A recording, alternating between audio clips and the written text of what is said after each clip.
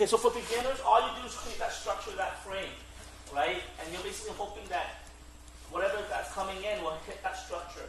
Advanced students, that structure actually becomes a blade. Okay, so let's I'm going to wait down for a second. So he's going to go 1, 2, 1, 2. Then he's going to go 3, 4 to my body. Go ahead. Pop, pop. Oh, I can't get the shirt on it. Knocked out. So you're going to create a frame. High-level fighters are always protecting your sternum. You can take a couple of rip shots if you're a conditioned athlete, because you're going to actually have muscles. Okay? But you cannot take a shot with your sternum. Okay, there's no muscle. Like, your muscle somehow ends there. It's just anatomically, that's how you be designed.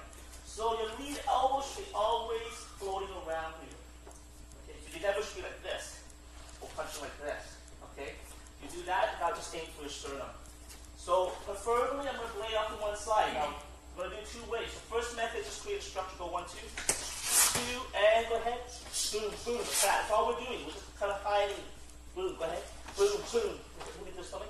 Boom, boom, like that. That's all we're going to do. Notice my body. I make my body small, and this elbow and my stomach's about 1 fist length, maybe more, depending on your build. Okay, and we got that. But I made myself small. Watch my structure. Straight curve. That means my force is going toward him. And then what I'm going to do is I'm going to get my elbows like this. See how my elbows come down? All right, go ahead. 1, 2, 3, 4, like that. That's all we're doing. That's for beginners. If you're a little bit more advanced or you're in the fight, right? Sometimes you have to do this if you're not in the fight. You just got knocked out or you kind of like dazed.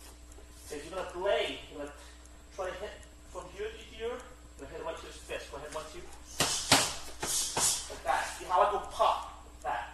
Alright. Now once you get good at this, anything that comes around here, go ahead. You can blade it. This move is not allowed in boxing. How come? You're going to break the knuckle. All these boxers with like,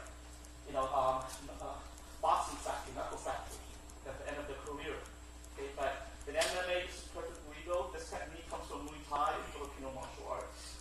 Okay, against the body is a little bit harder, but still possible. If you have any type of rotation where you just rotate from here to here, just a slight 3 or 4 different, 10 degrees, you can do it. The more degree change, the better. You guys get what I'm saying? Look at from here to here is about 30.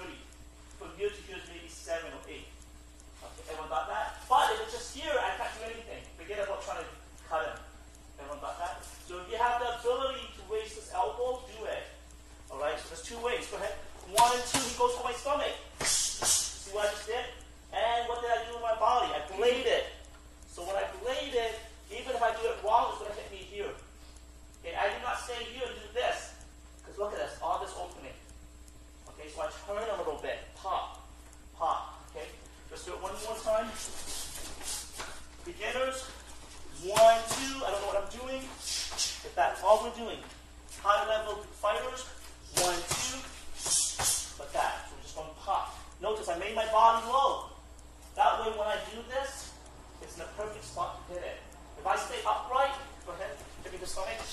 I'm not going to get it. I'm not going to get it. My blade's wrong. Okay, number 2. Look at my body. I cut across same time. I cut across same time. Like that. Now, if you don't feel comfortable doing that tonight, just practice doing this. Here. Now notice my back heel comes up. And if I'm a smaller guy, I move this foot a little bit farther back. So it's like propping my body up. You guys get what I'm saying? It's like stick a stick, and this stick is propping the piece of cardboard up. You guys get what I'm saying? So a lot of physics involved. So look at my structure, guys. If I'm a smaller person like myself, Nick, Joe, we fight against these bigger guys, all of a sudden, see that? So we're all the same thing. So you might be fighting guys who are at 185, cut down to your weight, and they had to fight, they're like 175 when they fight you. Look at that. So number 2, look at my structure. Boom, boom. Look at this. When he hits me, I'm not just going to stand here. Go hit me. I'm not going to do that. Go hit me. I jab him right back. I jab him right back, and then I slash him down again. Okay, so it's like you're fighting with me, and I have little blades coming out. Every time you come, my blade's cutting you. Okay, go ahead, guys. Let's give that a try.